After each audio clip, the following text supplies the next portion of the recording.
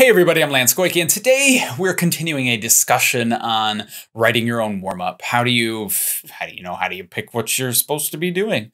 How do you know what steps to take?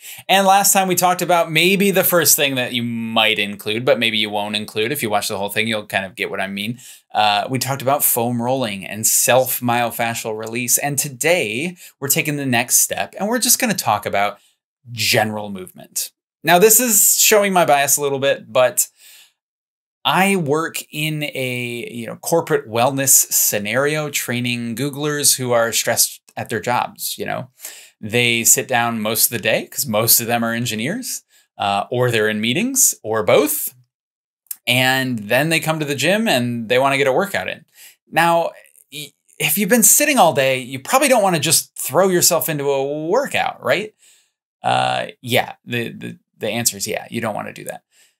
What I've found is people don't necessarily need something really, really specific if they just spend a lot of time sitting down. They probably just need some sort of general movement.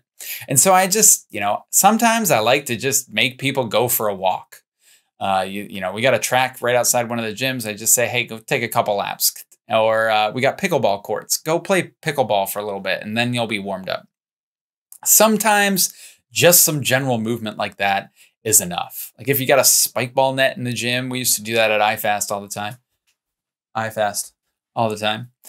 That stuff is great. Like that was the best way to warm up because I could get all this, multi-directional movement. I could kind of warm my hips up. I would start sweating, which is still very important for a warm up. It's not just about choosing the right mobility exercises, blah, blah, blah, blah. It's about working hard and warming up, literally. But today, I don't want to get too ahead of myself. We're going to talk about that more. Today, we're talking about just general movement. So general movement is good because it just gets you moving around. If you haven't been moving, then yeah, you should probably move around. And if you, outside of that, even if that's not really what you need, it also is a good way to just kind of free your mind up. I have a lot of people who are really distracted when they come in. Their phone has been buzzing. They've been answering pings or little chat messages all day. And they just, they had a disagreement with a manager or their compensation is getting lowered because their stock options are vesting. Whatever it is, that stuff gets on your mind. And sometimes you just need a second to kind of decompress, to process that stuff.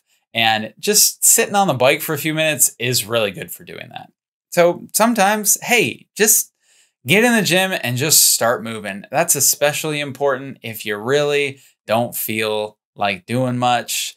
That is actually the number one thing that I have been doing for my warm-ups. I still do mobility reset stuff, but for the most part, I need to make sure that I move around a little bit, and I need to make sure that I'm clearing my mind and I'm getting ready for this workout.